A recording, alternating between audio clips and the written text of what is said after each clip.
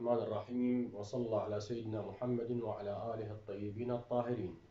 Today I'm going to talk about the second feature or the second principle, which is manner of articulation.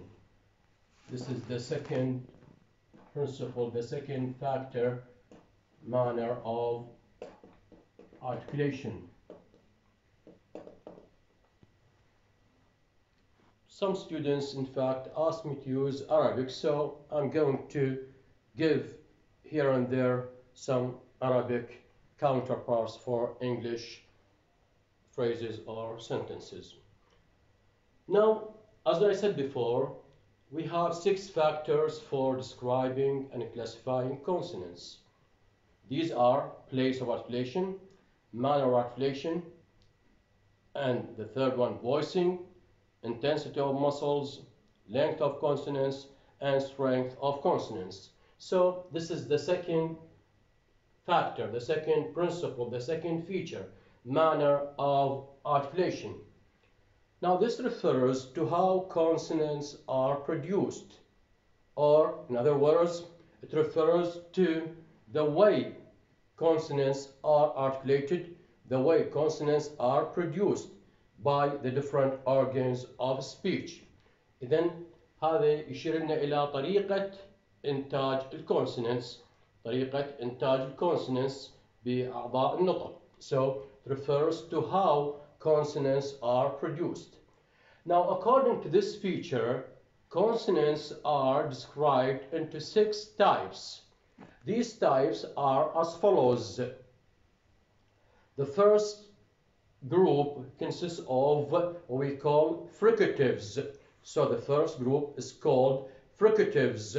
We have fricatives, then we have stops, then we have affricates, then we have nasals, and the fifth one, laterals, and the sixth one is glidings. I'm going to talk about each one in detail, so please pay attention to me. Now the first one, as I have just said, according to manner of articulation, or from the point of view of manner of articulation, من ناحية manner of articulation, من ناحية أسلوب النطق, consonants are described or classified into these groups. تصنف الكونسونانتس حسب هذه الأنواع. The first type is called, we have here, for example, fricatives. Fricatives. Now, this refers to a group of consonants which are produced with audible friction. What do we mean by this? Audible friction means احتكاك, مسموع. Audible friction here takes place or results from a narrowing. This narrowing تضييق, this narrowing is caused by the articulators coming very close to each other. The organs of speech, أعضاء النطق, coming very close to each other.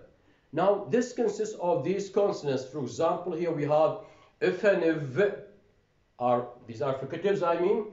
Ifaniv, ifaniv, saniz, shanij, and the sound, the last one is or he, which is the last one, the ninth one. Now what happens here, I'm going to give you an example to show you this. I'm going to draw the diagram which shows this. So look here, please. As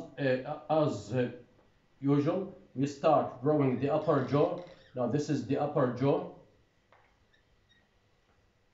This is the upper jaw. Now here, as I said, in all these, we have, they are called fricatives. Why? Because there is always a friction. There is always audible friction. This friction results from, I have just said this friction takes place or results from a narrowing, and this narrowing results from the articulators, the organs of speech, أعضاء النطق, coming very close to each other. Now, for example, here, when I want to produce if and if, for example, this is the diagram for if and if. Now look, please, here, this is the upper jaw, and the lower jaw here, as you see, the lower lip, and the teeth, the tongue, and the epiglottis, of course, and this is the as you see here, the lower lip comes very close. The lower lip here comes very close to the upper front teeth. The lower lip comes very close to the upper front teeth. And when the breath passes through this narrowing, now here constituting this narrowing, this is a narrowing, تضييق.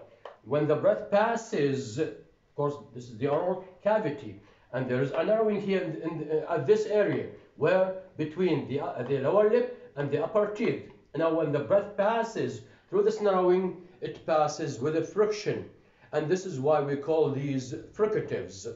Now, the second group is stops. Stops. Now, what do you mean by stops? Here, the breath, they are called stops. Why? Because the breath stops completely. يقال عنهم يسمونه stops لأن الهواء يتوقف تماما. There is a complete closure. إغلاق تام. There is a complete closure. Now they are called stops. They are called stops. Why? Because the breath stops completely, and of course then it is released. The air is released. يترك with explosion. يخرج بexplosion بانفجار. Therefore they are also called plosives. So they are stops or plosives. There is a plosive, so they are called plosives or plosive. Now this is why we call them stops or plosives. Now these are, of course, are 6 in number. We have 3 pairs. عددهم 6 3 أزواج يمثلون. We have P, B, T, D, K, G. Also, I'm going to show you this in the diagram here. Now this is the same. You can use the same diagram. Look, please. Now I'm going to draw the diagram for example, for TD. Now look, please, here. PB, we have PB, TD, and KG. Look, now this is for TD. As you see here, there is a complete closure.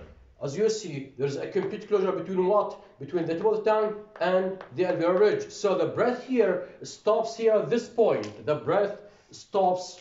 The breath that comes out of the lungs, stops here at this point. Between what? Between the tip of the tongue and the alveolar ridge. And this is why we call them stops. And of course, when the tip of the tongue is lowered suddenly, there is here suddenly, we can say the word suddenly is important. When the tip of the tongue is lowered suddenly, the breath rushes out with a slight explosion. So this is why we call them plosives. So they are called stops because the breath stops, الهواء يتوقف, and they are called plosives because the breath goes out, is released with explosion or popping noise. In fact, here I can say that in all plosives we have 4 phases. أربعة أطوار. We have 4 phases. Phase طور. In all stops we have 4 phases. The first phase is this. The articulators or the organs of speech are in contact with each other.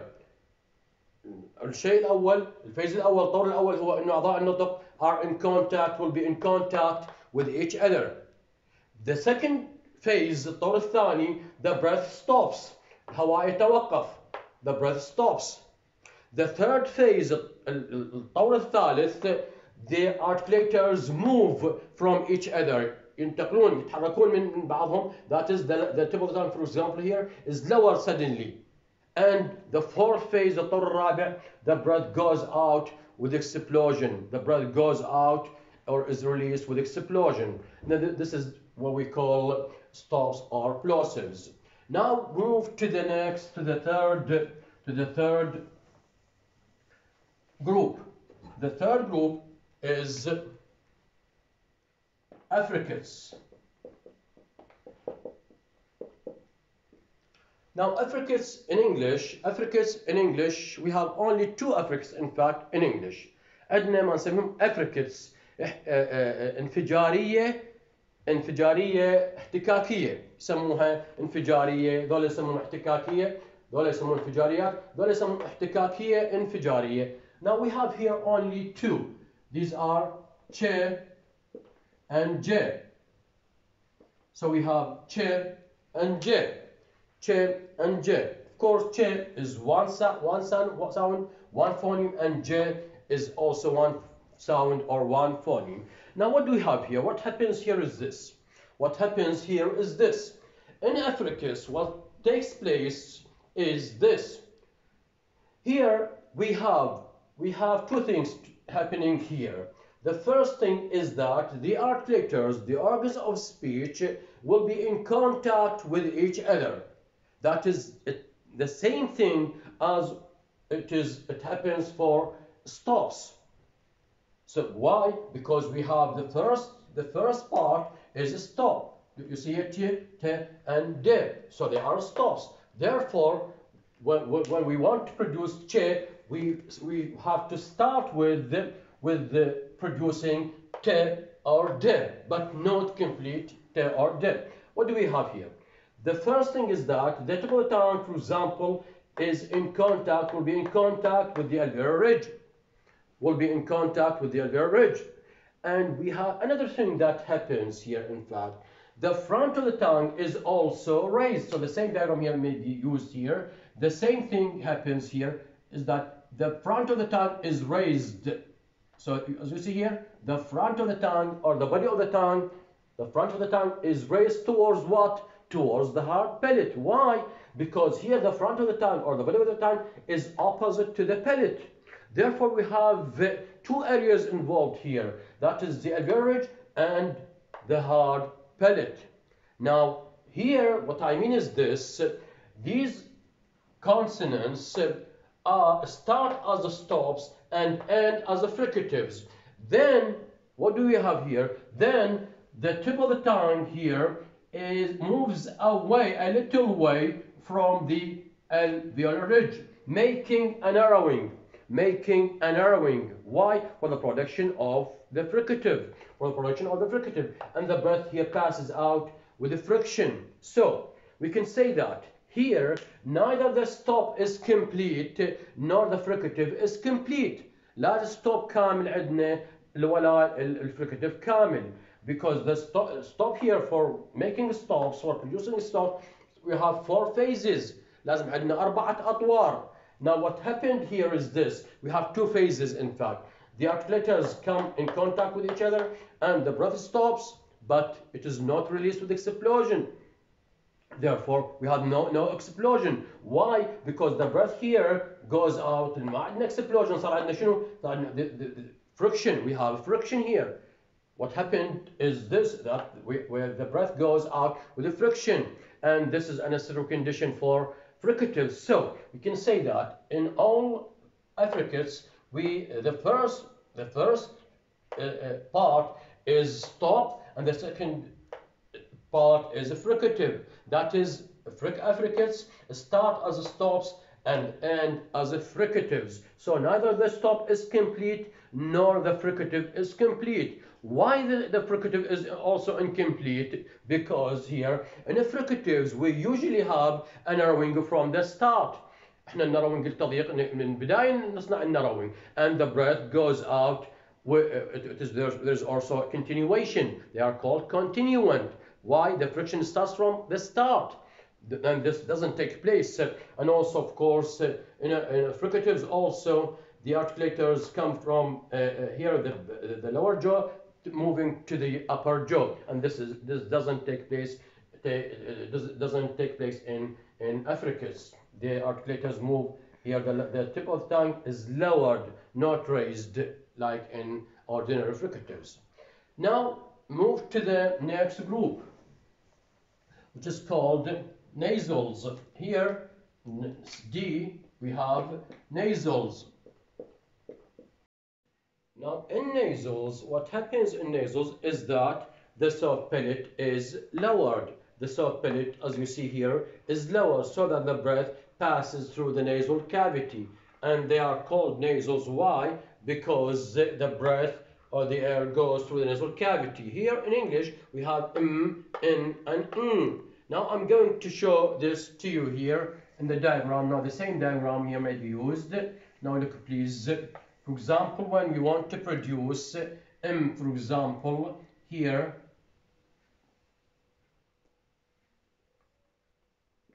as you see here, now the lips are here in contact with each other, so the oral cavity is now blocked by the two lips coming in contact or be in contact with each other, and the breath here that comes out of the lungs, which pass through the windpipe, then through the larynx or vocal folds and the pharynx, and then it goes through the nasal cavity, and this is why we call them nasals, and this is why we call them nasals. لأن الهواء يخرج من النasal cavity, we call them nasals. This is the fourth group, and the fifth group is here, laterals.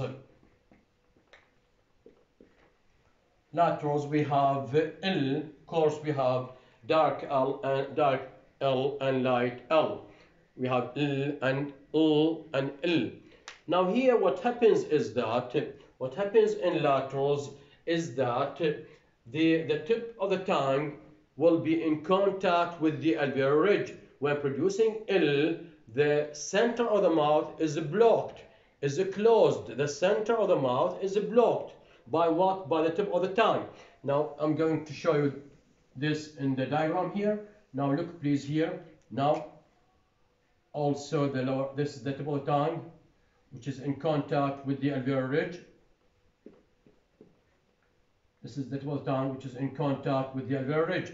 But of course here the socket is raised also. Why? Because the sound is oral, not nasal. So the breath here goes through the oral cavity. Now, as you see here, the tip of the tongue is in contact with the alveolar ridge. What happened? Why do we call this or these laterals or lateral? Because the breath here goes over the sides of the tongue and out of the mouth. So the breath here goes over the sides of the tongue and out of the mouth. That is, there's a partial closure. There's a partial closure here, caused here at this point by the tip of the tongue being in contact with the alveolar ridge. And the breath, of course, as I have just said, goes over. This is why we call them laterals. Lateral means janibi. So the breath goes over the side of the tongue and out of the mouth. Now the next group is called, which is F here, F, glidings. Glidings are three in number in English. They are we, ye, and er. So we have three glidings in English. Now these are produced when the tongue, of course, when I say the tongue here, the tongue, the middle of the tongue, the body of the tongue, the front of the tongue is raised towards the hard palate. Why? Because it is opposite to the palate. So the tongue here, or the body of the tongue, or the front of the tongue is raised towards the hard palate. Of course, but not to the extent that it causes friction. Not to the extent that it causes friction, but not in the way when producing a vowel like. Now, these are also called, way and are also called approximants. Approximants mean, why approximants? Because the articulators, that is the tongue, the front of the tongue and the palate, come close to each other. Approximate means يقترب. So they are called approximants. Why? Because the body of the tongue is raised towards, but not, of course, very close to the palate. It is somehow raised towards the hard palate, sorry, and this is why we call them approximants. And also, we and ye only are called semivowels. They are called, but not er, of course, they are called semivowels. Why semivowels? Because they are produced in a way like vowels. So they are produced like vowels. Why like vowels? Because in vowels, you know that in vowels the breath goes out relatively freely. الهواء يخرج بحرية in vowels. Now when saying for example we, ye, and also here you see here there is relatively no obstruction to the air passage. تقريبا ماكو إعاقة عندنا الاير passage, and it is somehow in the same, produced in the same way, or produced in the same way, yes, as vowels, and this is why we call them semi-vowels, because they are produced in the same way as we produce vowels. But of course they are consonants. Why consonants? Because they are in the sound system of English, they are considered consonants. And here we have a test here by using the word the. نستخدم the. So when for example we say the window, the wall, but not the wall, so it is a consonant. The yard, the yacht. Don't say the yacht. Our native speakers don't say the yacht or the yard. They say the yard and the yacht. Now go please here. Manner of articulation. This refers to how the consonants are produced or articulated. In other words, it refers to the type of closure which is made by the different organs of speech. Now, according to this feature, consonants are classified as fricatives. These are f, v, th, z, sh, and h, or stops or plosives, b, p, b, t, d, and k, g. Affricates, ch, j, nasals, n, m, and ng, laterals, l, glidings, w, y, and Of course, the last three are all voiced, always voiced. Now you see here, fricatives. They are those sounds which are produced with audible friction. That is by narrowing the air passage at some point in the oral cavity, and when the air tries to escape through this narrow passage, it causes friction, and sometimes sometimes. Now you see here number 2, stops, plosives. They are those sounds which are produced by complete closure of the air passage, which is afterwards released with an explosion of the air outside the mouth. These are, we have P, B, T, D, K, G, and in any stop we have 4 phases, أربعة أطوار. Number 3, affricates. They are those sounds which are produced like any stop at the beginning and any fricative at the end. First, the air stops at some point in the oral cavity, and then it is released with a friction. We have the only 2 affricates in English are ch and j. Go to number 4, nasals. They are those sounds which are produced when the soft palate is lowered and the air is forced to go out through the nasal cavity. We have m, n, and ng. Number 5, laterals. It is the sound which is produced when there is a partial closure of the air passage. The tongue tip is raised, touching here, not near, touching the alveolar ridge, and the air goes over the sides of the tongue. We have L, dark L, and light L. Number 6, glidings, or they are not semi-vowels. 2 of them are semi-vowels, of course, w and y only. They are those sounds which are produced when the tongue and the palate come close to each other, but not to the extent causing audible friction or producing a vowel-like sound, and that is why some phoneticians call them approximants. Yeah and w are also called semi-vowels because they are similar to vowels in the sense that air passes relatively freely without any obstruction. Yeah, w, and